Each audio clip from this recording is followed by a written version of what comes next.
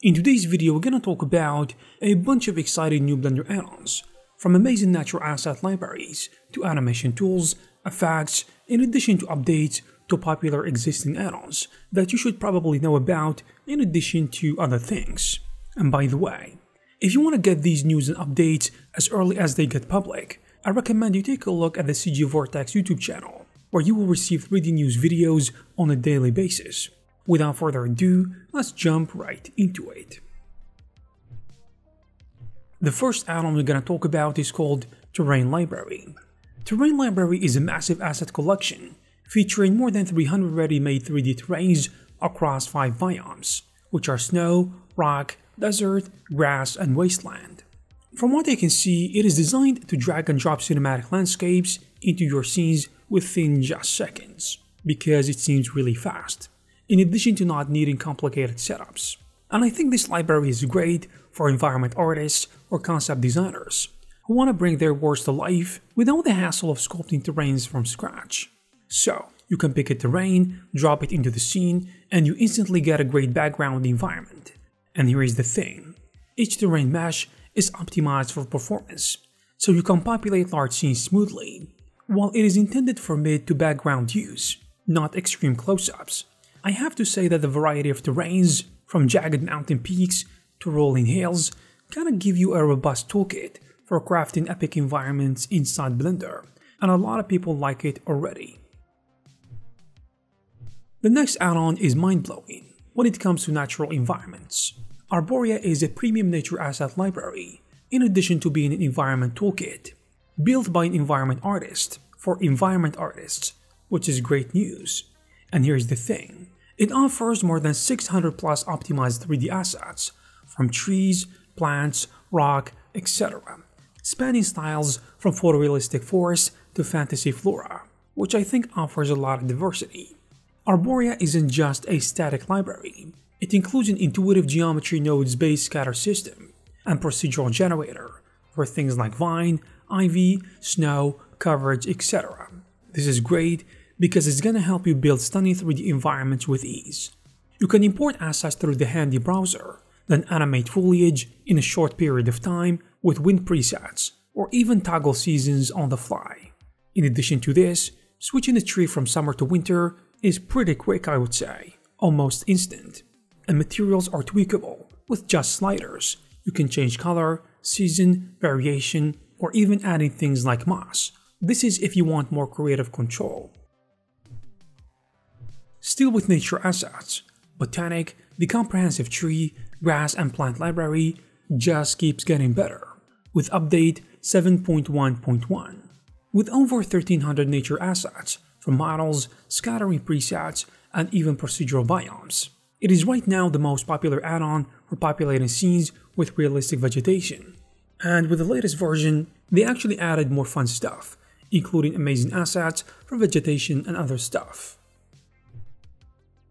Talking about updates, Alt-Tab EasyFog 2 is a new and improved version of the popular EasyFog add-on, which brought with it huge improvements. I think it can really kick your volumetric game up a notch with minimal effort. This update makes adding realistic fog, smoke, mist, and even God ray beams as simple as dropping just a preset and tweaking a few sliders, you know. It comes back with 50 plus procedural volume presets and over 100 ready-made VDB volumes, volume files, including smoke plumes, clouds, explosions, etc. So the new version or the updated version builds upon the first version, adding tons of new presets and polished UI, in addition to having better performance.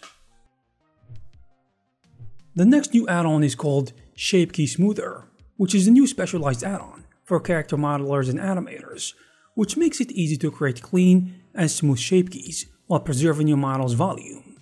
The typical Blender tools for smoothing shapes can shrink or distort the mesh, but this add-on provides a smarter approach. So with Shape Key Smoother, you can sculpt or create a rough shape key, for example, a facial expression or muscle flex, and then selectively smooth it out using the surrounding geometry as a guide. The result is a shape key that is refined and free of lumps or irregularities without losing the original form. It is great for cleaning up corrective shape keys or maybe transitions, If a shape key ended up too blobby, I think this tool can even restore lost detail easily.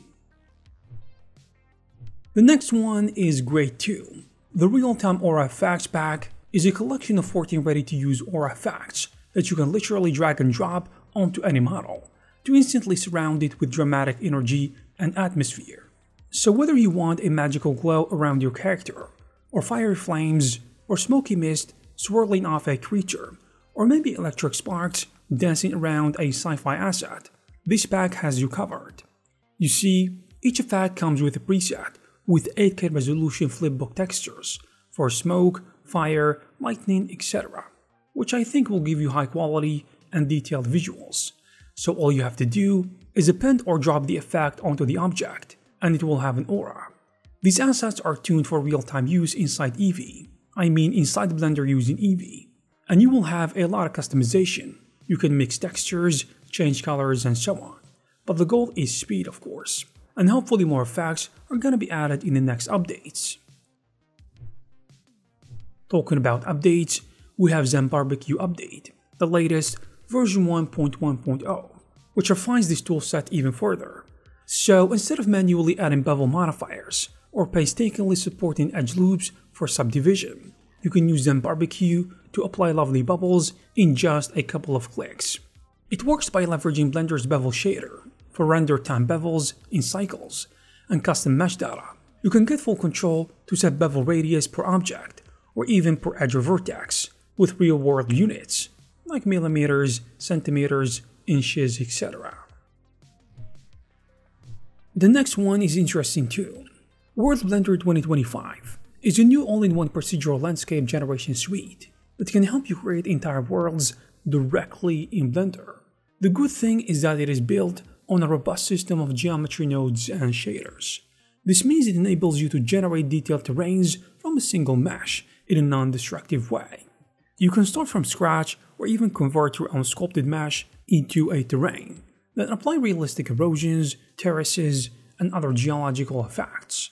The toolkit covers everything from shaping mountains in addition to valleys to scattering ecosystems, so you're free to do many things, like creating realistic ranges, alien fantastical landscapes, or stylized terrains. And this is all possible within a modular node setup that you can stack and tweak. In addition to all of this, World Blender 2025 comes with a library of presets and a comprehensive tutorial series that can get you up to speed. HDRI Environment Builder is a really interesting add-on that turns your 2D HDRIs into actual 3D worlds. What does that mean? Instead of just using a static HDRI for lighting, this tool automates the import and setup of an AXR HDRI and wraps it onto a 3D environment mesh, whether it be an interior cube or an outdoor sky dome. So all the complex shader nodes are handled under the hood. You just load an HDRI and adjust the settings in a simple panel. The add-on provides intuitive controls to rotate the lighting, align the HDRI's horizon, with your ground, or scale the environment, and tweak the exposure and even surface bump for added realism. It comes with some built-in HDRIs and presets, but generally I think it works with any AXR file. This add-on called Gamepad Control Rig kinda brings a new level of interactivity to animation by turning your game controller into a Blender animation tool. So with this add-on, you can map any gamepad's buttons, sticks, in addition to the triggers to control almost any property in Blender, from object transformations to bone poses to shape keys, in addition to maybe materials, lights, physics, and anything else. In practice, it means you can control your 3D characters in addition to everything in the scene in real time. For example, you can use the analog stick to rotate an armature, press a trigger to change facial expressions or shape keys, in addition to other things. The system supports various input modes, so you can just press a controller button and click a property to link them, which allows you to do different things, and you can use the Xbox, PlayStation, and other consoles' controllers. Generally speaking, I think this is a creative way to do things. Last but not least, we have ISO groups. This is a Blender add-on that serves as an isolation mode, or toolkit for complex scenes. So it lets you create custom groups or objects and isolate them with a single click. The question is, why do you want that?